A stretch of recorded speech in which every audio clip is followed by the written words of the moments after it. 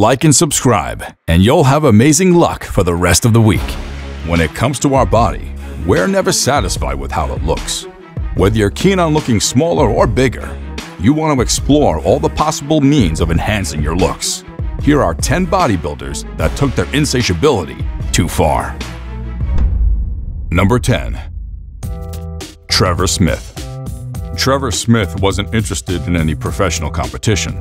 However, he was famous in the bodybuilding community.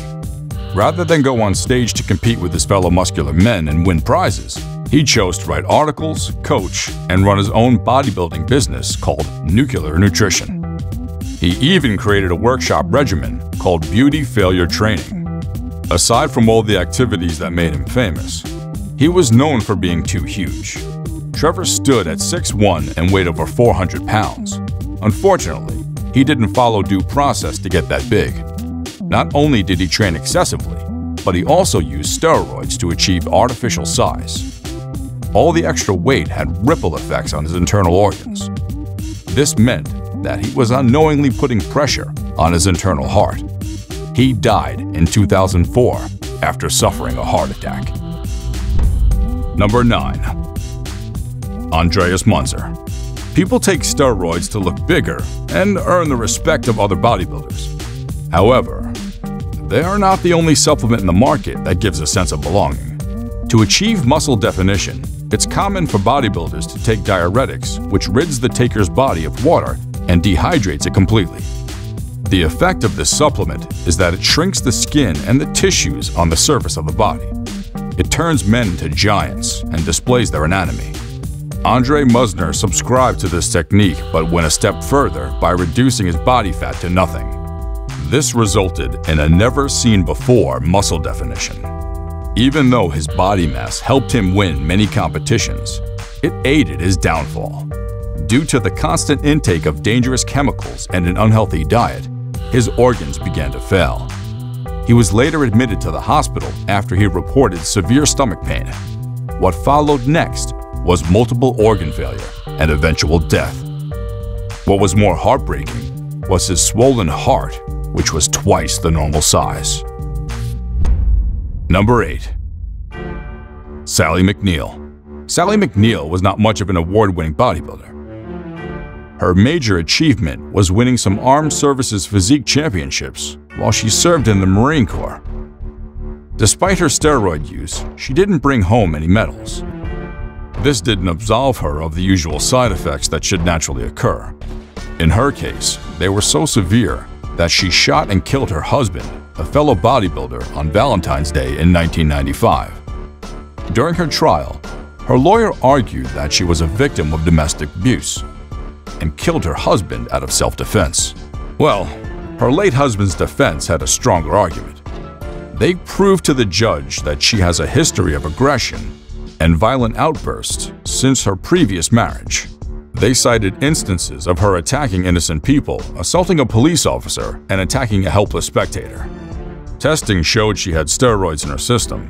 She was later sentenced to 19 years in prison for second-degree murder. Number 7. Chad Brothers. Regardless of how you try to blend exercise and drugs, they never meet. There would always be a counter-interaction that would have negative effects on the body. The Chad brothers fell off an elliptical machine at Gold's Gym in Colony, New York. Their immediate action to this was going on a rampage and destroying the gym and office equipment. They even went to the extent of attacking other customers. When police arrived at the gym, they shot the boys with a taser. When an officer started to cuff one of them, he grabbed the taser and fought back. As the fight intensified, he was tased twice more. Thanks to 6 other police who intervened, he was held and cuffed. When he was taken to the hospital, it was later discovered that he had PCP and steroids in his system. Number 6. Gregg Valentino. Gregg Valentino was famous for holding the record of the biggest arms and the most hated man in the bodybuilding community. Unlike most professional bulkers, he didn't attempt to bulk his whole body. Rather, he focused on his arms. Although he managed to get big while exercising naturally, he wasn't satisfied. He wanted more out of the sport. He began taking steroids and testosterone that made his arms grow to a massive 27 inches. He was excited at how speedily his arms increased in size. This was the motivation to continue. Valentino was carried away with injecting steroids, and he forgot to change his needles. He kept reusing needles without sterilizing them. This negligence, along with getting hit with a baseball bat, caused an abscess in his arms. Rather than seek professional medical care, he chose to handle this wound himself. When he didn't achieve any success with treating himself, he went to the hospital where the doctor cut the arms open to clean out the abscess. Luckily, all this did was cause a large scar on his bicep.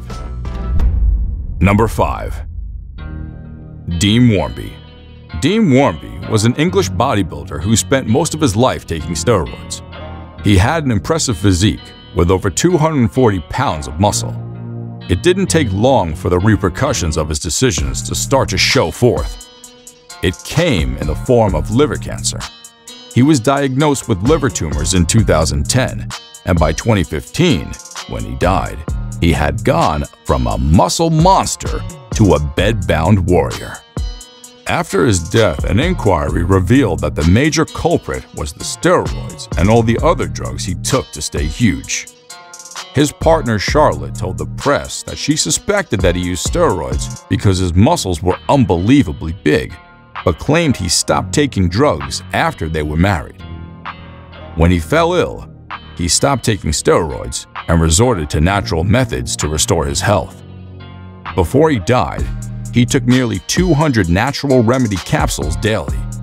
These natural remedies may have worked if he quit early when the liver wasn't damaged. Number 4. Romario dos Santos Alves. Even though you can describe Romario dos Santos Alves as a bodybuilder, he didn't build anything. This is because he didn't dedicate his time to lifting heavy weights and taking protein shakes. Rather, he injects his muscles with synthol, a special oil that artificially enlarges the muscles. As you can see, his addiction to large muscles caused him to lose his health. Alves' addiction caused him pain, as the toxins from the oils were putting his kidney at risk. Despite all the disadvantages, he went ahead to inject himself until regular needles couldn't penetrate his muscles. Instead of quitting, he purchased veterinary needles like the type used on bulls and continued. Eventually, his muscles became too hard and the pain was unbearable. The doctors warned that the only option left was amputation of his arms. Luckily for him, he didn't reach the point of no return before he had a change of mind about his addiction. Number 3. Ruben Arzu. Police in Colton, California arrested a 300-pound bodybuilder called Ruben Arzu. They said he was under the influence of steroids and had other drugs when they found him sitting naked. He had just returned home from a party, but instead of going home, he sat on a couple's porch. The couple was scared for him and tried to phone the police. What followed next was a swift opposition and attack from the man whom they wanted to help. They were badly injured in the process. While the man received severe head trauma from the beating, the woman was thrown around by the lunatic and suffered facial injuries.